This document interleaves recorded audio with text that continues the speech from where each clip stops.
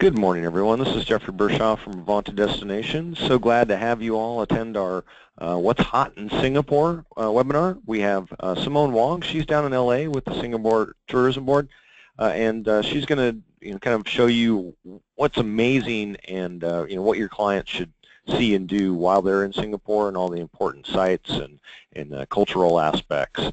This wonderful panel here that you see with the 4 different pictures. We have 2 shots of the port there, the marina there in Singapore, up at the top, left and right, and down at the bottom, on the right bottom corner, we have a picture of the private night safari. They deem themselves the wildest night spot in Singapore. It's actually, I really haven't had a chance to go here, but it really sounds like an amazing place. They got a tropical rainforest, and it kind of takes you through 7 different regions of the world as far as the, like tropical, subtropical, and all of that, with wild animals as well. So really exciting. And then the picture on the bottom left is the Adventure Cove Water Park. These are both things that you can, Avanti can provide your clients traveling to Singapore. But quickly, first off, just for those of you who aren't that familiar with Avanti and our Asia program, this is the cover of our brochure for 2017-2018 product line. And just so you know, if you don't have the brochure, you can get online and order brochures. It's right under Agent Resources. So AvantiDestinations.com. In the homepage there is Agent Resources, and it says order brochures and download flyers. You can do that there.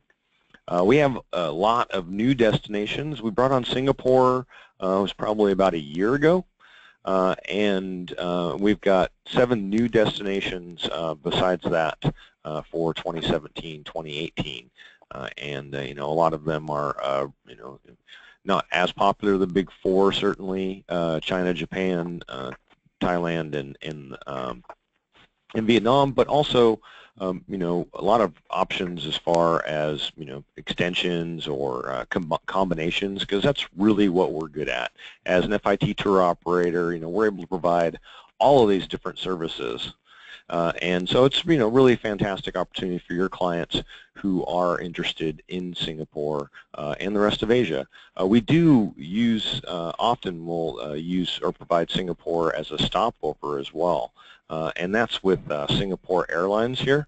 As you can see, a free stopover in Singapore, a great way to connect your clients through Southeast Asia.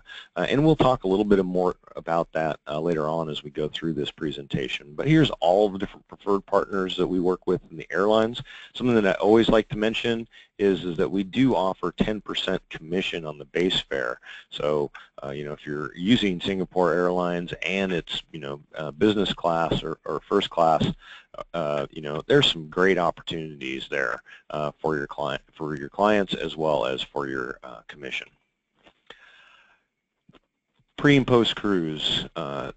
Singapore is a very popular pre and post cruise destination. But as you can see here, we've got a lot of different options for your clients traveling to Asia and doing a cruise. And as you can see, these aren't all just cruise ports. We do a lot of shore excursions as well. So something to think about as you're getting your clients prepared and working with Avanti to build out that itinerary. And I think it's something very important as well as using Singapore as a as a stopover, taking advantage of our skill set of really being able to connect the dots. We're able to provide a lot of different opportunities for you and your clients. But with that said, we're going to go talk about Singapore and focus on that, and I'm going to hand it over to Simone Wong. Simone, it's all yours. Thank you, Jeffrey. Hi, greetings from the Singapore Tourism Board. My name is Simone, and I want to thank you for taking the time to learn more about Singapore, a little gem in Southeast Asia. In this short presentation, I will provide you a refreshed perspective of Singapore and take you on some of the beaten track experiences. Singapore is an island nation in Southeast Asia, located just the southern tip of the Malay Peninsula and Malaysia. Indonesia. Even though the entire country is just half the size of LA, you'll be amazed by the diverse experiences this island state has to offer. Originally founded as a British trading post in the early 1800s, this thriving island quickly grew to become a magnet for new immigrants from China, India, and the Malay archipelago and beyond, all come in search of a bright new future. These traces of Singapore's rich colonial past and early migrant legacy can be found everywhere throughout the island and truly created the diverse multicultural makeup of the population that still exists today. Singapore has experienced tremendous growth in its short history as a young nation. In just 50 short years, Singapore transformed itself from a sleepy fishing village into a hotbed of innovation, design, and entrepreneurship. Singapore's biggest attraction is the fusion of the country's rich tapestry of culture, blending harmoniously into one. Take a look around, and you will see a multicultural mosaic where diverse places of worship, cuisine, and language coexist harmoniously despite their differences. In the early days, the British decided that migrants of different ethnicities are to be housed in 3 separate areas within the island. This early housing policy resulted in the birth of what is known today as our cultural enclave and remains an important part of Singaporeans' life. These neighborhoods are like life museums for visitors to experience. The most vibrant of these neighborhoods is Little India.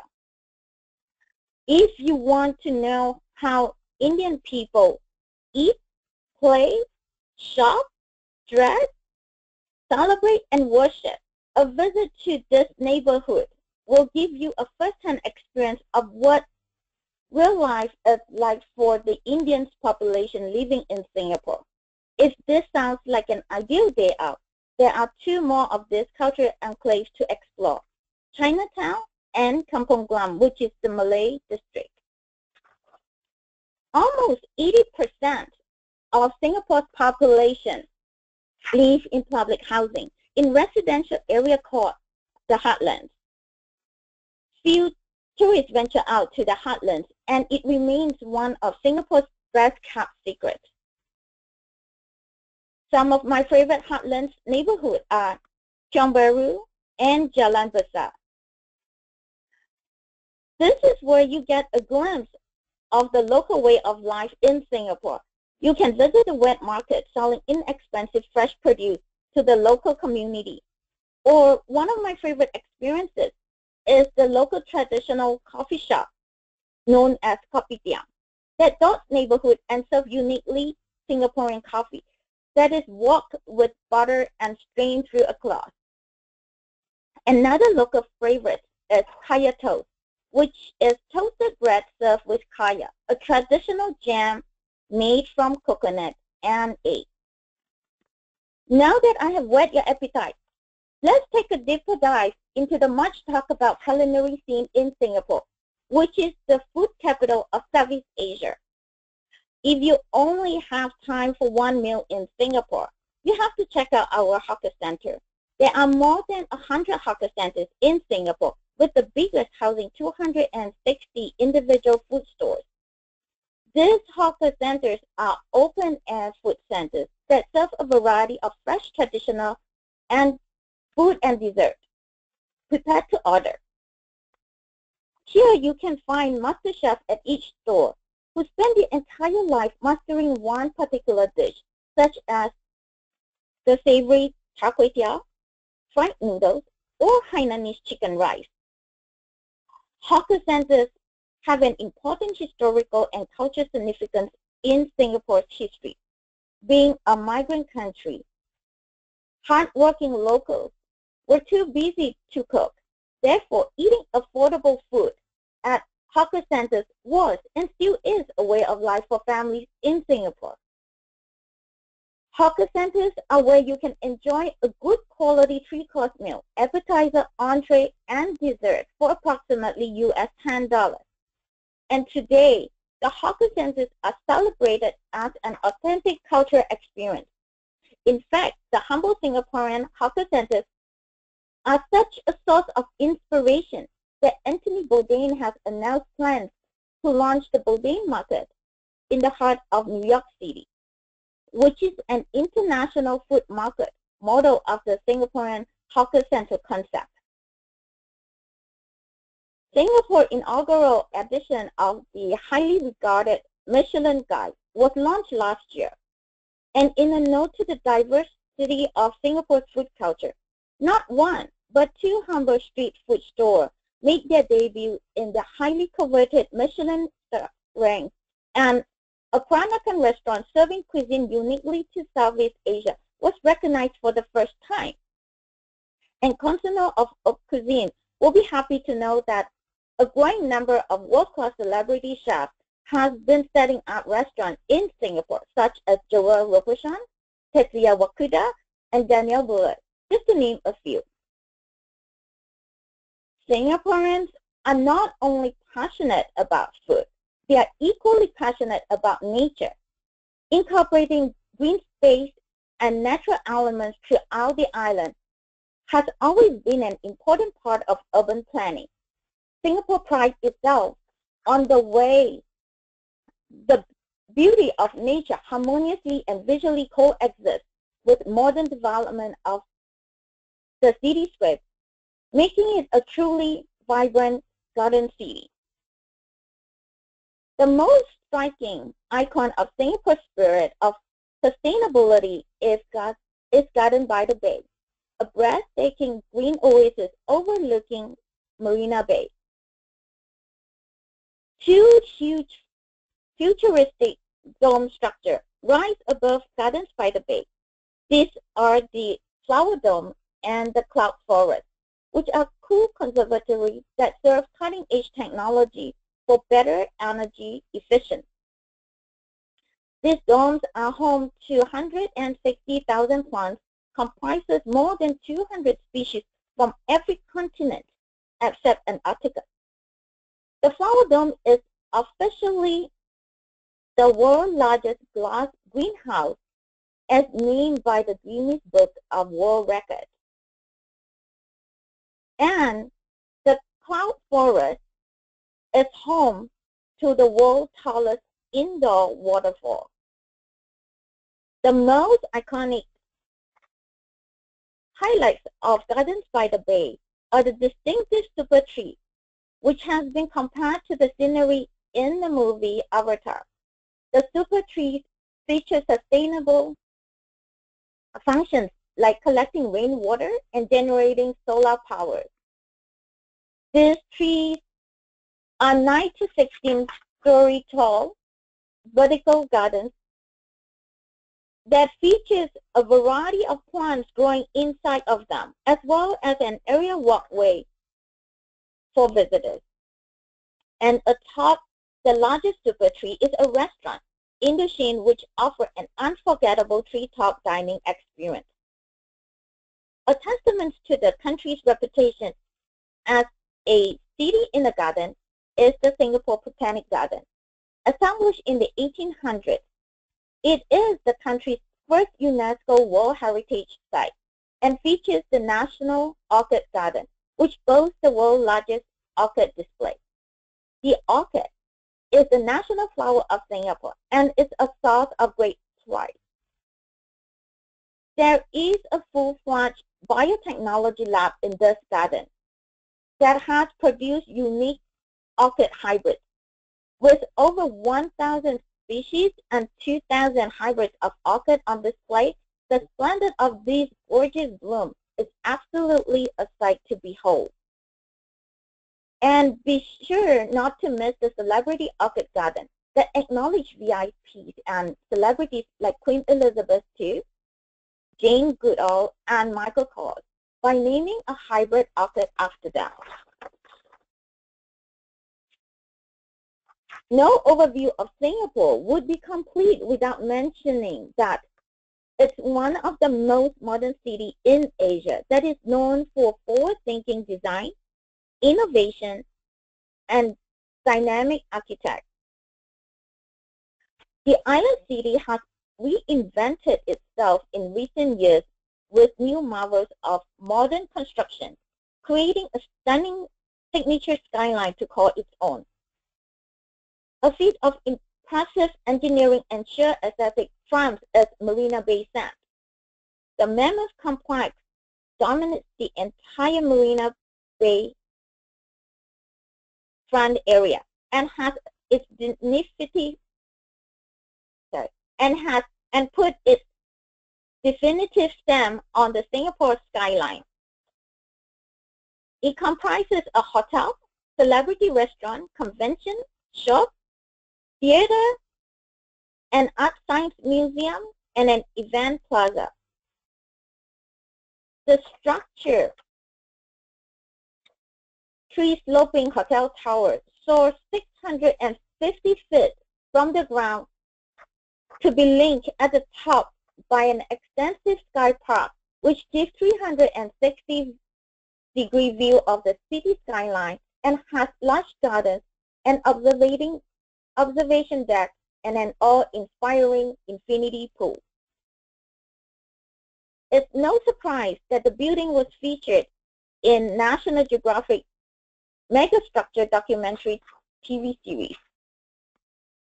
The Esplanade, Singapore World-Class Performing Arts Center, has a very unique design and has been nicknamed the Durian, as the twin structure resembles the spiky tropical fruit that is unique to this part of the world. Another engineering feat is known as the Helix Bridge, which is a pedestrian bridge that resembles the structure of DNA and is the world's first double helix structure. Last but not least is the Park Royal on Pickering Hotel, with a facade that resembles layers of paddy fields, and the hotel's interior makes you feel like you have entered a tropical wonderland where greenery flourishes throughout the entire building, like the modern-day interpretation of Babylonian hanging gardens. So in summary, I hope that through this presentation, I managed to show you why Singapore is the perfect first stop to Asia. Firstly, for the first-time traveler to Asia, Singapore is an ideal place for you to dip your toes in the water, where you will feel welcome and more at ease even while away from home. Secondly, Singapore's small size is actually an advantage that you will be able to experience a concentration of experiences, and you have no trouble moving around, even getting public transportation. Finally, Singapore offers great value for money and is more affordable than you might think. In this one city, you have the chance to dive into authentic sights, sound, and taste of a variety of culture, from colorful street vendors and traditional delicacies to trendy boutiques and modern dishes. Singapore's culture diversity is unmatched. In closing, I would like to thank you for your time, and I hope to see you and your clients in Singapore very soon. So now, thank you again, and now I'm going to pass the time over to Jeffrey to talk about the packages. Thank you. Great. Thanks, Simone. As you can all see, Singapore is a stunning place. Definitely, worth many visits. I know that I've been there several times, and it's just a great. I call it a city, but it is an island city-state. And another view of the super trees here at Gardens by the Bay. Walking along there would be a staggering experience for anybody. the thing that I always want to mention when talking about Singapore is Singapore is also a fantastic family destination. There is, some of you may know there's a lot of amusement parks or experiences there. There's beaches and all the different little enclaves, districts that Simone covered. So getting around, having a cultural experience is very easy to do, and it's completely a foodie destination as well. I think I always gain 5-10 pounds whenever I go to Singapore. Because I eat my way through. It is a tropical destination, as you can see here. I just wanted to show this really quick and talking about it. But you see Singapore here and Kuala Lumpur, and Malaysia is not very far away, but an easy gateway to the rest of Southeast Asia. Booking after booking that I see that includes Singapore is exactly that. So just something to think about there. English is, many people speak English. It's, as you can see, one of the 4 national languages, and it's easy to get to via Singapore Airlines. So we kind of treat it as a city stay. So as an FIT tour operator, we can combine and add lots of different tours. We have several properties that we like, and just to start off on the left there with the 4-star Scarlet, it's a boutique style property. It's Singapore's first luxury boutique hotel, and it's in the area where there's lots of clubs and restaurants and shops. And then the Carlton, kind of moving up just a little bit as far as price point is concerned, is a wonderful property, but this is a large property where the Scarlet only has 80 rooms. The Carlton has 940, and you're going to see these are most of the properties are wonderful decor, lots of style, good-sized rooms as well, and wonderful expansive lobbies. And the Carlton definitely has that in spades.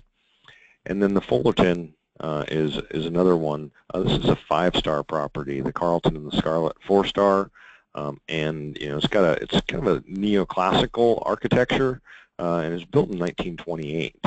So it's still a large property with 400 rooms, gorgeous decor as you can see here. It's got a lot of style and class. And then going over to the Raffles Hotel, the Coup de Grace, the place where the Singapore Sling came from, in that bar, a classic historic property, colonial style. It does have a really nice gardens at the property, something to think about. And you're talking about 103 rooms. I do want to note, however, that it's going through a complete refurb here, and they're expecting to be, it's going to be happening here pretty soon. You're going to see most of it is going to be happening during the summer months. We're still in peak season for Singapore travel-wise. And then in 2018, during the peak season, it will reopen. It'll be closed for like a month and a half, 2 months, and then it will reopen and be completely refurbed. So certainly your clients can get there, in short order, and then through the fall, we'll be closing it out, and then when they reopen, we'll be able to book your clients in there again. So, but it is the historic, the most historic property in Singapore. And as far as experiences are concerned, I'm going to go actually from right to left here. You've heard a lot. Simone already talked a lot about the Gardens by the Bay. This is what we call this Majestic Gardens in Lion City, a nickname for Singapore. It's just the name of the tour, but it really is a private experience through the gardens by the bay. So you can just, your clients could just go there, of course, but having a guide to go to the different areas, definitely going to the orchid gardens and would be a wonderful experience with a private guide. And then explore Singapore by bumboat. Bumboat is a historic way that people got around along the Singapore River and around the area. So it starts off in a bumboat, and then going in the marina and along the river, and then going in a private tour through Singapore and ending up in China town. And then the Sea Aquarium. This is just an entrance, but definitely something great for families. And then I think that it's really an amazing aquarium and probably one of the most amazing in the world. So I think it's a great experience, especially for families. But I definitely would go, even if I was with just a couple or some family and friends. And then the Singapore Cultures experience. This is more focused on the culture. So it's a kind of a journey, if you will. It is private. And so you're going to the different regions, your clients will be going to the different regions throughout Singapore, kind of getting behind the scenes to a degree, exploring all the private nooks or unknown nooks and crannies of Singapore's ethnic heritage, which, as you have learned, is various. So just a couple other sites I did mention. There's beach, and there you go with Sentosa Island. Tooth Relic is one of the temples there. Since it's predominantly Chinese, you're going to have some pretty strong Chinese architecture in there, but there's also some British architecture as well as some colonial architecture. There's a melange of cultures there, so lots to see and do. We have our must-sees. We've already shared them with you. I talked a little bit about the Raffles Hotel and the Long Bar and the Singapore Sling. Definitely do that. And going atop the Mandalay Bay, as Simone said, is a stunning experience, not to be missed, even if your clients aren't staying there. So easy 4-day trip. 4 nights, 3 nights would be a minimum in my humble estimation. And I think that you could really experience Singapore in 4. But certainly if your clients only have 2 and it's in a pre and post cruise environment, that's definitely doable as well. So we're going to get to some of the questions, and this is a good question to start with because I didn't talk about it much. Someone did a great job of talking about the Hawker centers, I should say. And Simone, where are they located in Singapore? Oh, the hawker centers are located everywhere in Singapore. You can find it in the residential area that we call it heartlands, or you can even find it at the business district in the downtown area. So it's easy to get to all this hawker center and to get great food. Yeah, and I do want to quickly mention one of the things that blew me away the first time I went to Singapore. I was actually visiting a friend and who was living there at the time and working, and her kitchen wasn't that big. There wasn't much of a kitchen there at all in her apartment, and that's because she ate out all the time, and that's part of the culture, and that's that's how the hawker centers came about, just as Simone said earlier. So it's pretty interesting. One question is there for you, Simone? Is there a place on your website, or maybe you could we possibly provide a link for people to access images so that they can promote Singapore as a destination, either on their websites or in their offices? Yes, for information on Singapore, you can check out yoursingapore.com, and for videos and images, you can check out stbcontenthub.com. Okay. A good question here as far as Sentosa Island is concerned. That is, there's a variety of things that the ways that we could kind of put it together, but it's really a half-day option for us, but you could certainly make it a full day and lounge about and take it easy with your clients. So just a little bit of information there. There's a lot to do. I don't think you could ever get bored in Singapore. There's fabulous shopping as well. We didn't really talk about that too much, both for some of the ethnic stuff, but also international designers. You're in Singapore seeing more and more of that. It is an international destination. People from all over the world live there as well as the three major ethnic groups.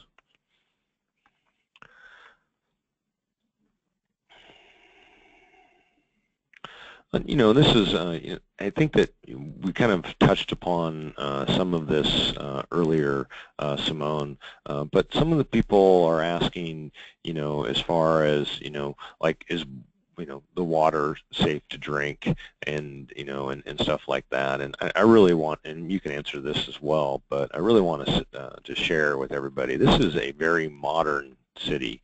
Contemporary life. They're connected to the world. It's I wouldn't call it Western, but certainly the amenities are very contemporary and very modern. So anything you want to add to that, Simone? Yes, the water is definitely safe to drink, and you can drink it straight from the tap. If you wanted to buy bottled waters, it's also available. So yeah, you have other options, but it's definitely safe to drink. Yeah. And I think that it was it was just one of the things that hit me the first time that I went to Singapore was how modern contemporary life was there, even though it's historic as well. So I just going to kind of answer once again. There's some good questions there as far as, is Raffles Hotel worthwhile stopping into for a Singapore sling? All these things, there's so much to do. And I think, that's kind of what makes it a great place to revisit as well. And just, if your clients, once they go to Southeast Asia, they're going to want to go back. And in Singapore always makes a great first place or last place to go. I will recommend though that if your clients are ending their vacation on a beach destination, just get them on a plane and get them back home. Singapore is a vibrant city and very much alive. So all of that rest and relaxation is going to dissipate to a degree. But you definitely can use it as a post trip as well.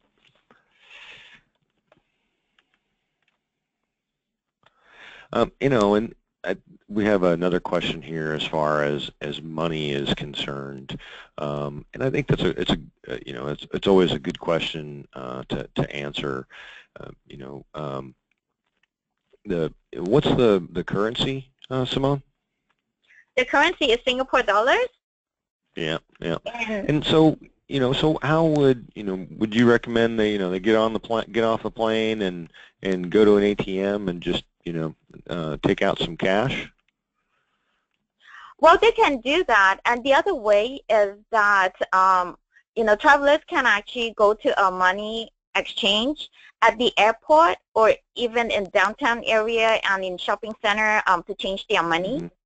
Mm-hmm. Currently, the exchange rate is about $1 US is to 1.4 Singapore dollars. Yeah, yeah. So you can also use credit cards, right? Yes, of course. Yeah, yeah. So if you get that, no international fee, if your clients get that no international fee credit card, it's definitely something to think about as well. Now, as far as seasons are concerned, Simone, people, it's a very good question to get answered. There's a rainy season and then there's a dry season, or is it kind of the same all year round, or what? Singapore, because of its location, it's summer all year round. It's like in Florida. If you know, like if I have to compare it to a city or state, and that the rainy season is usually in late November, December. However, travelers should not worry too much about it, because if they go to a shopping area, many of the buildings are actually linked, you know, with an underpass from one building to another. So they can actually enjoy a whole day of shopping without getting wet. So monsoon season's in November, December? That's correct, usually. Yeah. And there's a little bit in the spring as well, isn't there? Not that much. Okay. Good. So all year round destination. You know, it's not going to rain 24 hours a day, and even during the rainy season, right? No. You will be surprised how connected is Singapore, you know, like within the downtown area. So absolutely you can enjoy the city without even worried about the weather. You cannot even go outside. You can just walk around. That's funny. Oh, funny. And you know, I think you know there's always concerns as far as you know connectivity. People don't want to be, you know, they want to make their Facebook posts with their selfies or Instagram or what have you. And you know, Wi-Fi is Wi-Fi pretty much available throughout Singapore? Yes, it is. Yeah, you're just as connected as you could be anywhere else. Of course, you could get an international. Your clients get an international plan too, and they'd be connected via you know, cellular data too if they wanted to. But all the hotels offer Wi-Fi. You're even going to, you know, most of the shops and stuff and restaurants have Wi-Fi in them as well. Correct? Yeah. So it's pretty ubiquitous, even much like the States, so something to think about there. And I think with that, we've pretty much answered any questions. Any parting words that you wanted to say, Simone? I just wanted to say, come and experience Singapore for yourself. I mean, what is good is that for American passport holder, you do not even need a visa to get to Singapore. Literally, you can actually just buy a ticket and go to Singapore and enjoy your holiday. Yeah. And so, yes, we can't wait to welcome you and your visitors, your travelers, and your families to Singapore. So come and check us out. I do want to note, it's maybe very obvious, but you do need a passport. Your clients need a passport to travel to Singapore. Of course. But you know, connecting Singapore with Thailand, you know, no visas required, easy peasy. There's only a couple of destinations in Asia actually that require a visa, you know, so even before your clients get on the plane, and that information is available via our website as well at avantidestinations.com. As many of you know, our phones are very busy. You can always email us at requests@avantidestinations.com. We'll get back to you within one business day. And then you can also reach us at 800-422-5053. The best times are 9 to 11 and 1:32 to 4 o'clock as well. So just something to think about there. If you have any questions or you need additional information, you can always reach us at requests@avantidestinations or online. You can book your clients Singapore and you know connections all the way through Southeast Asia online with Avanti as well at avantidestinations.com. So with that, thank you all for attending. Hopefully you got a lot of great information, and thank you, Simone, and the Singapore Tourism Board. It's been a great relationship, and we're really thankful for it. So take care, everybody. Have a great day, and we'll see you next time. Thank you, everyone. Thank you, Jeffrey. Bye. Have a great day. Bye.